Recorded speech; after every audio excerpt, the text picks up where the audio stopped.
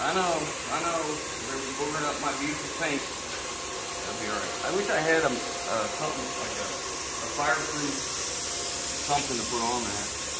I don't think we do. We have our brand new welding jacket. We might be able to use that to help protect it a little bit, I guess. Better than nothing. Yeah.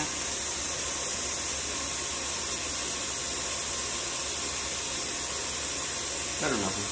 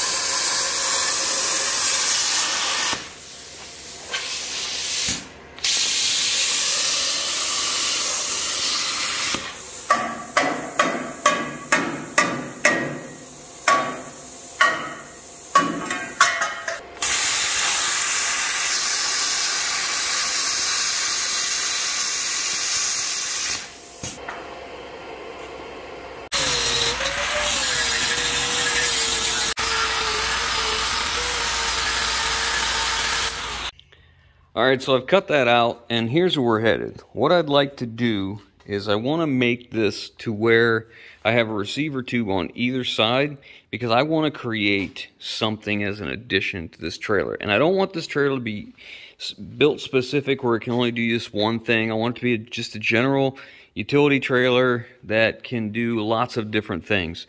So that's why I've decided to put these 2-inch receiver tubes vertical here, because I've got something in mind that's going to go up on either side and have a crossbar. And you know, it's gonna require some bracing because it's gonna have a little bit of a load on it. For right now, all I need to do is just get these things in place, built, reinforced, and get my spare tire mount put back in place somewhere. So I've got the spare tire mount moved, and if this looks like it's a whole nother axle hub, that's because that's what it is. I needed to move it forward because we made a change. We're going to be putting that arch over here so we can load 2 side-by-sides. I could have put it here, but I thought, you know, later if I needed to add another brace back here, I didn't want this to be in the way. The farther I go forward, the more tongue weight I'm adding. I don't think it's a big deal. When we're using this thing singly, I can push my weight back farther to help to offset the weight, whatever the load is. And if we're using it for the 2 side-by-sides, I'm going to have enough tongue or tail weight to offset it as well. So what this is I cut out the upright that was there. It was a 2x3 box tubing, just 12 gauge or something similar. And I replaced it with a piece of 3/16 form steel. And then I just drilled a hole and, you know, basically put a whole nother stub end of your axle. This is a spindle that would weld to the axle tube. So you can buy these online. They're not really expensive. So the idea was I had these 2 extra hubs because this trailer was originally brakes on one axle. We're going to brakes on both axles. So rather than just discard these, I decided this would be a great spare tire holder because it allows us to have a complete extra setup. Extra castle nut, extra cotter pin, extra dust cap, inner bearing or outer bearing, inner bearing, a seal, and the hub itself, plus the wheel, plus the tire. So this trailer is going to be used to go to our property in Pennsylvania or in West Virginia that is 3 hours away. And occasionally we'll haul 2 side-by-sides, and we'll be going to over by Gilbert, West Virginia at the Hatfield McCoy's trails. So it's important to me to do anything I can to make it to where if we have a problem, it's not really an emergency. So this way, if we lose a bearing, we should have, if we catch it soon enough and the spindle's okay, we should be able to put this on and limp home and not be worried about overloading or bending an axle because we're missing a wheel. Now, I'm not only going to do one of these, I'm going to do 2. I'm going to take this setup and do the same thing over there so we have 2 spare tires. it was back here. I had to move it because we're doing that arch. I could have went to here because I cut the upright out. I could have went here, but if I need to add something else for the structure of that, I didn't want the tire to be in the way, so I moved it here. And that adds a little bit of tongue weight up here. In my situation, when I'm using this just locally, it's long enough for what I need it for that I can move my load back some and compensate for the load of the tires. So I'm not concerned. But we'll have 5 extra lug nuts. We'll have an extra dust cap. We'll put a chrome cover on this. I'll grease all these after we put it on so that the threads don't get all rusty. I have it set here to where it will turn because I don't want this rail to crush this.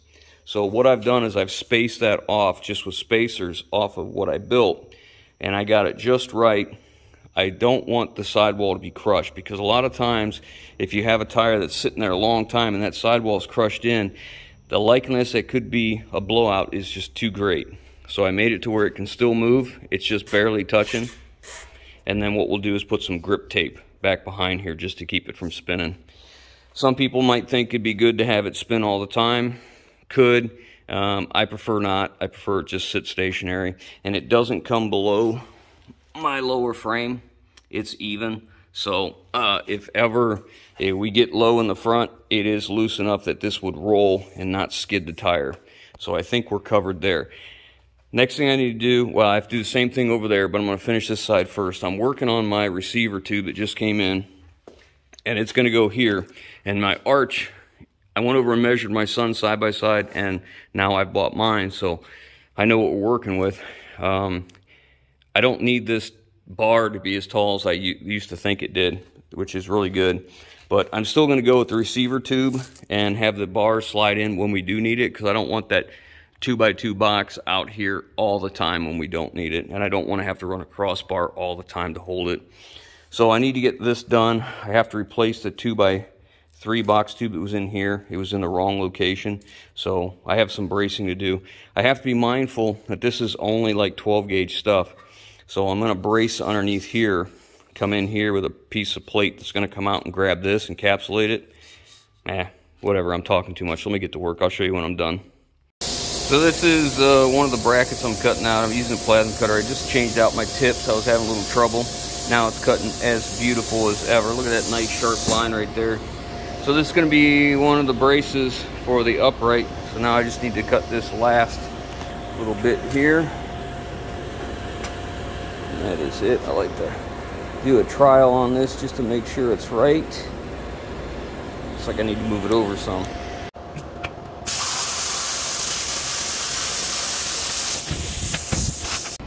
Okay, the top bracket's in, and the bottom bracket is now cut and cleaned up, and it's in. And it goes underneath this. So we're going to be able to weld here as well as under here. Now, what that's doing is when I come to weld out here, we just made made some leverage here to push down on this, which could help to twist this. So I'm not against running a small piece of box tubing from one side to the other right where this is to keep it from pushing in. The other thing is, we put this on here to spread this load. This is not very strong, so it wouldn't be unreasonable to see this thing twist this. So everything I'm doing should be adding strength to this, not taking away.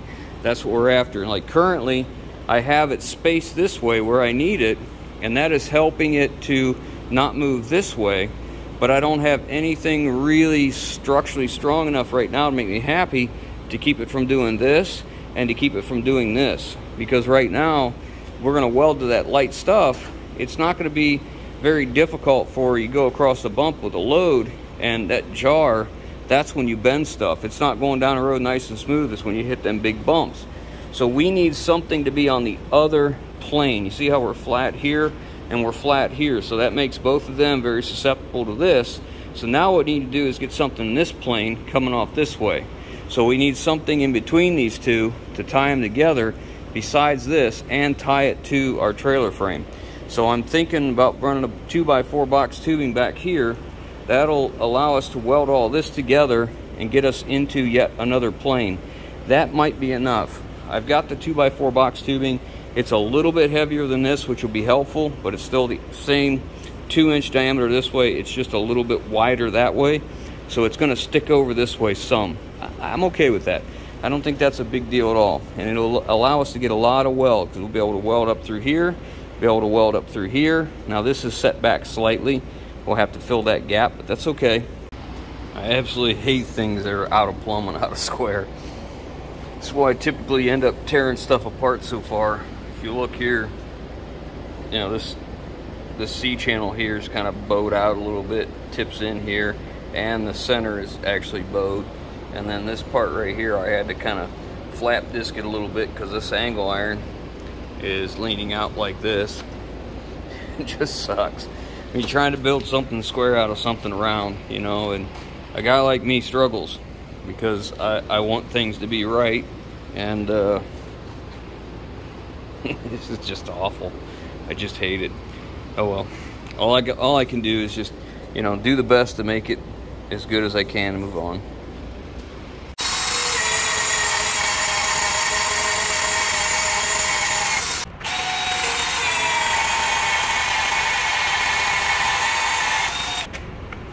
This will let the load sit on more than one pin at a time. So this is just mild steel.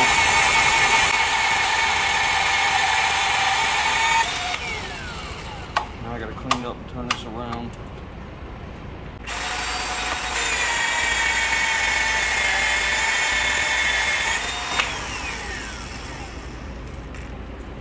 Now I'll flip it over and do the other side.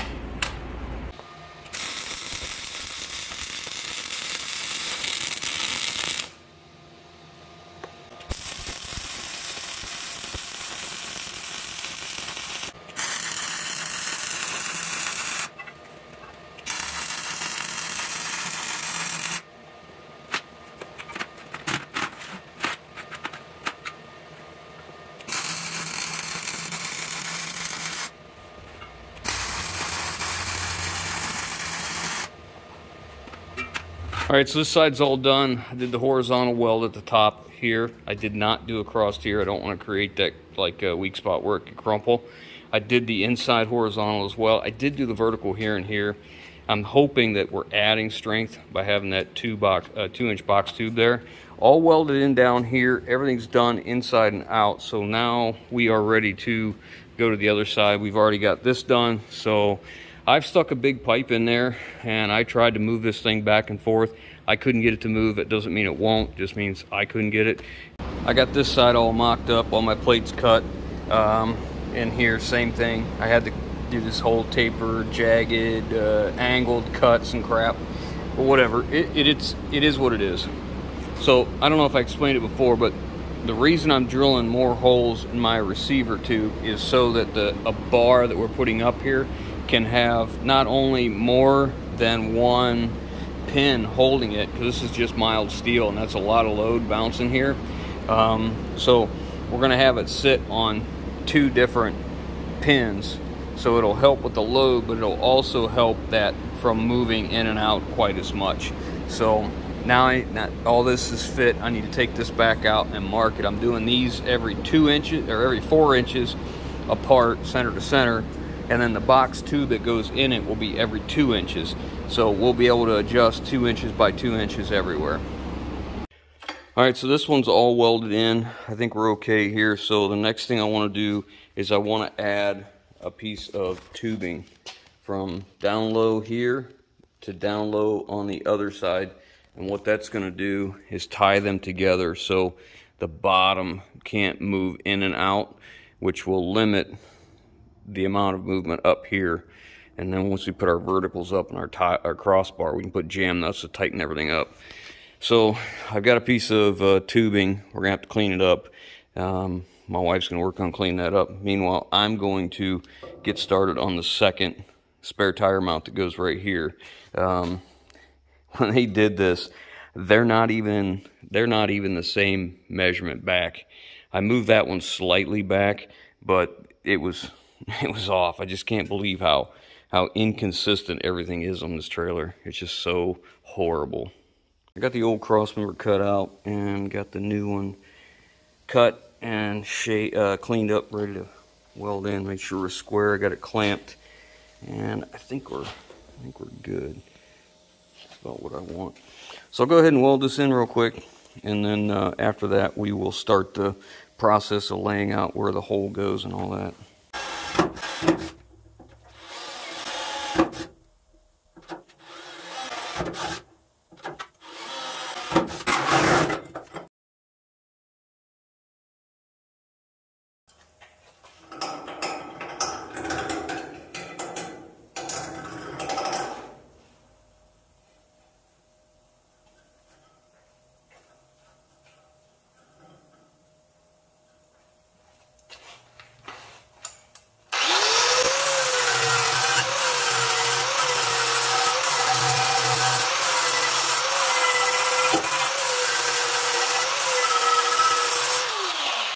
Now that's all done, I use this deburr tool just to get all the sharp edges off of this.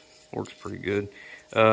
Now we have to make the spacers because I need this spaced off of here. Let me think here, exactly 1/2 of an inch. So I'm just taking some tubing and I'm cutting it to 1/2 inch, putting it on here and just welding it as spacers. Then we'll mount the axle stub to it. So my spacers are cut and everything's bolted in, making sure it's right where I want it. I'm gonna put the tire on, make sure that it actually clears and sits where I want, so make sure I didn't make any mistakes. If not, if everything's okay, I'm gonna go ahead and weld these in. I'll just do kind of a half weld from here down to here on all of them. And that'll be more than adequate, I'm sure. I just welded halfway around. Really a couple tacks is probably adequate because all it's doing is just holding them spacers, you know, and the bolts hold everything together. That's just to hold them so when you, for assembly, it's not flopping around. That's done. The next thing I got to do is get the tube across the bottom here. We found a tube. My wife has it cleaned up, and it's, well, as cleaned up as it can be. It's a rusty old piece of tubing, but it'll be fine. So we're going to get that mocked up. I'm going to have to notch it in a couple spots where braces go through, but that just gives us another opportunity to weld it. It'll be fine. So I got my lower crossbar going across from one side to the other, and this is just old 2.5 inch outside diameter tubing that I had. It's not gas pipe, it's actual tubing. So I just cut it at each place and full welded all the way around, and it's nice and plumb, it's flat, it's everything I need it to be, and it's tied in at the bottom, and that should really help from doing this, you know, quite a bit. I mean, ideally, I'd love to have a triangle brace in here, but I can't do that. I can't obstruct what's coming in here, so that should be fine. So now everything is needle scaled and blown off, and we need to wash it down real quick, and then we're going to go ahead and prime all the raw metal places that we have, and of course the rusty metal. We'll get all that primed, and we're going to give it its, hopefully what's going to be its last coat of paint. This will be the 3rd time this thing's been painted, so hopefully it's the last one. My wife's going to go over and wash everything really good so I can go ahead and get it painted. It shouldn't take too long, I hope. Well, we got it painted. We got 2 good coats of paint on, and this time I did the paint slightly different. I mixed it a little bit thinner than normal because it's not as warm as it today as it was today at the Defenders, and I was hoping it was going to lay out nicely. And the other thing was, I actually read the directions on the hardener and followed their recommendations. So there's more hardener in this paint job than there was the other. So it should dry faster and it should be more durable, and maybe even, that ain't bad, hold a shine for a long time. I hope so. I tried to get everything I could. We've only been done painting here now for about 5 minutes, so it's still leveling out, but it's looking pretty decent. I went ahead and did the dovetail again because it had a few spots that were, I wouldn't say thin, but they were dull compared to the rest of it, so we went ahead and did that. We did all the inside. I didn't care about the cross members. That wasn't a big concern to me because they've got a good amount of paint on them. And I did the gate. This expanded metal is so hard to really get good coverage on, so I took advantage of that opportunity and gave it another coat, another 2 coats on that. And yeah, not too bad. We're coming right along. I had one little problem. I thought I turned the compressor on and I didn't. So I was coming up this side and I basically ran out of air pressure.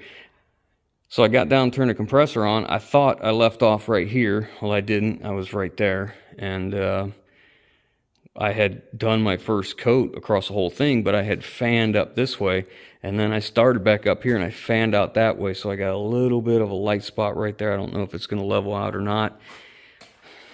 Now it's starting to look like it's going to be okay, but I may have a light spot there. And I got one other spot that was troublesome. Like, I was concerned. I didn't want to have a bunch of runs in my fenders because I had all of this and there's a whole lot of stuff to cover and get and angles and whatever to get paint in here. So I was being careful and I didn't hit this corner right in here real well. So I may end up with what looks like a dry spot there, but you know, right next to it looks really good, but right in here is a little dry. So I hope that's going to level out. Like I said, it's only been about 5 minutes, 10 minutes since I quit painting, since I was done. So we'll see. So now that that's all done, hopefully it's the last time I have to paint this.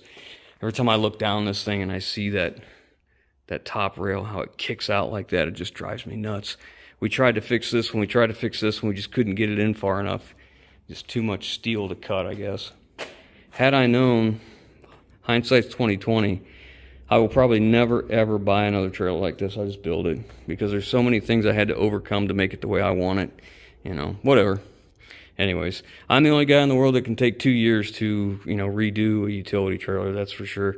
But for all those people that have been following along, you know, there is a big playlist from the day I bought this thing till now. And if you want to watch it all and see exactly where it was, where it came from, and what it's turning into, you can go through the playlist. And all those people that watch, you guys leave comments, you leave thumbs up, we really, really appreciate that because that helps to make the channel and the videos get suggested. And, you know, that's what helps you grow. So we really appreciate that. So thank you to all those guys that watch, everybody who comments, and everybody that leaves us a thumbs up. We really appreciate it.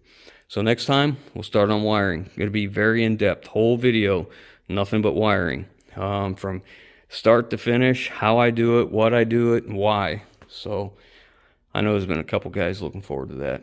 Very interested. So we'll do our best. Thanks for watching, guys. We'll catch you on the next one. So in the last video, we finished up all the paint work on this truck. This truck, it's a trailer. What a doofus.